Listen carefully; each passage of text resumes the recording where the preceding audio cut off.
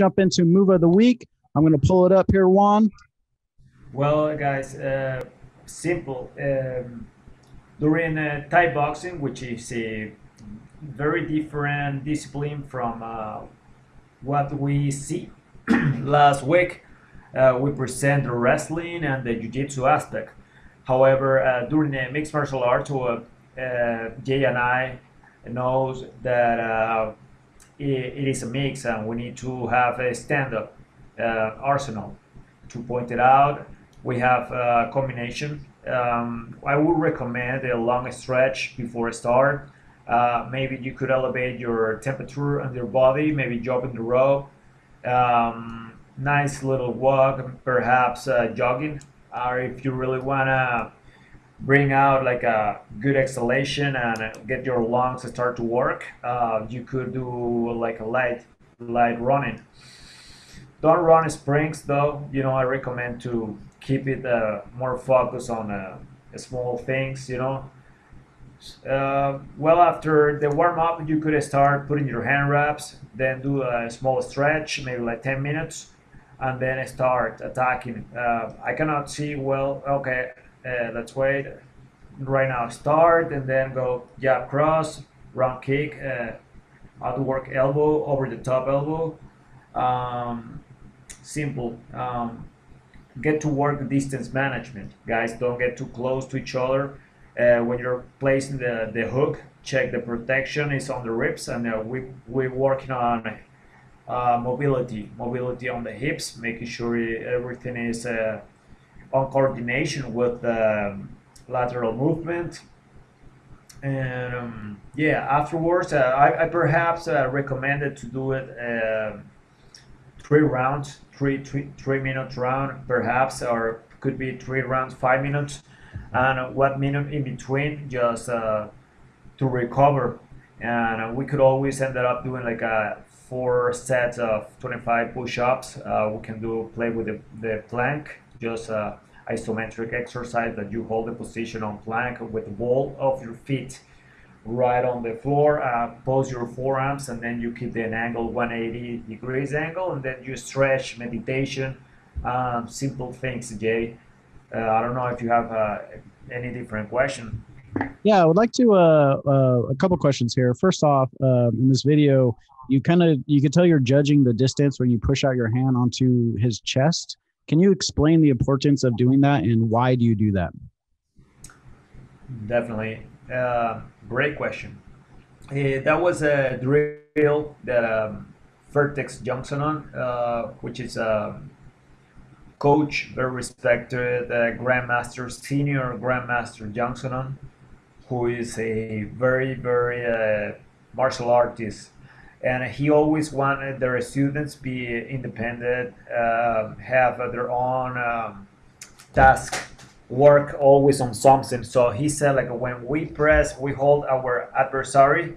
It makes sure that we're aware of our surrounded, what is right back to me right now, what is on the lateral side, what is on my left, and also allows to place with the proper distance management, utilizing our reach to set up a cross, perhaps a left hook to follow, and then we could do the spinning heel kick 360 that we just did at the combination. Yeah, I've been to a couple of his classes, and he doesn't mess around. He's a very well-respected Muay Thai artist from Thailand, and yeah, I've been at the end of his brutality stick, if you will, of not training properly. He pulled out the stool and made me kick over it and everything in front of the whole class. But great training, and even I think he had a fight a few years ago. I saw a video of fighting an older opponent. He's older now, retired, I believe, and man, he still put it on. But Juan, another question on this video is, can you break down, I see you throw an elbow here. Can you break down the proper elbow? Because I know some go over the top, some go to the side. What is actually the proper movement of an elbow? Well, in that specific basic combination that I set up with my teammate, is businessman. His Francisco Gonzalez. He's also a MMA coach. he was competitor. He went to uh, South America and Argentina and competed, and he was successful. However, what was your question again? The proper form of an elbow, because a lot of people go side, but I see you're kind of doing an over the top in this video. What is the proper technique? Can you do both, or should you stick to one? We could always talk it out differently. However, in this specific combination, in that day, we were only doing the basic over the top elbow, which is you get over with it. It's so simple. Awesome. Well, do you have any other techniques you'd like to go over for this video, Juan?